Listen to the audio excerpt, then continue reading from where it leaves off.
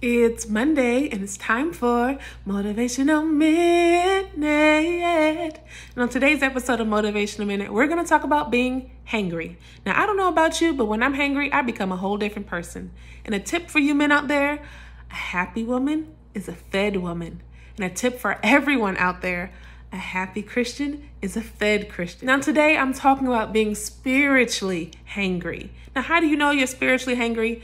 If you're walking around frustrated, if you feel like your joy, your patience, and peace have been depleted, you're walking around tired, or maybe even you feel like you're depressed or anxious, you are spiritually hangry. And the only way to cure being hangry is to feed yourself. Feed yourself on God's word. Listen to the word, read the word, and speak the word over your life. So that's what I want you guys to do this week. Don't walk around spiritually hangry. Get fed. And trust me, your family and friends will thank you for it.